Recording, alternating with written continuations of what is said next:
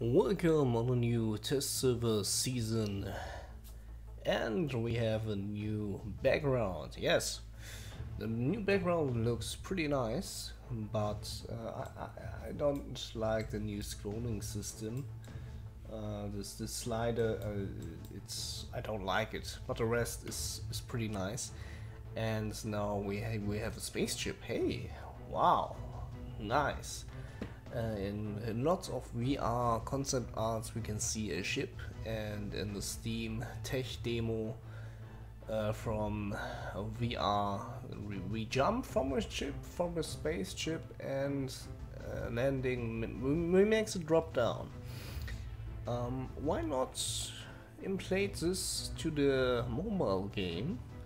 It's looked pretty cool. Other games like Battle of Titans or I don't know. The other copies from War Robots, they have already this jump system, and it's why don't know we have it? It's the next logical step. What on next? Oh, we have new lightnings on on the button. And on some bots looks pretty good, and on some bots looks pretty crap. The Fury with the skin, the new lightning looks like crap, and on the Spectre we have I see don't different, but on the Butch very nice, and on some other bots looks pretty nice, but not on all bots. I don't know. We need the option to turn off or on the lightnings, or in general more graphic options. And we have a new overlay, new clean light buttons. It looks more like the new Windows 10. Yeah. Why not? I like it. The new buttons looks good. And the next what we do to renew is the Avengers sound. This sound is so silent, and why the icons here, all icons are pretty dark? Why?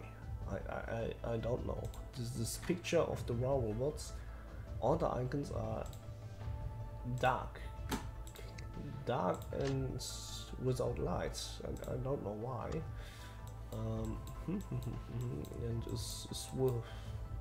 it's confusing. Nope. Back to Hangar 1, and I start the game, and we see black pictures. I hope they fix it.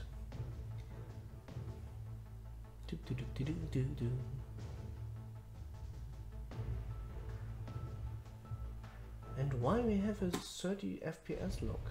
I need more FPS. Oh, yeah, cool. I can do nothing. Nice.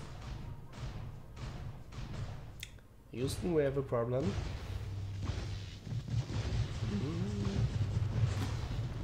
It's a Spectre mode. It's all normal. It's a new feature. Okay, I give up. Thanks for watching.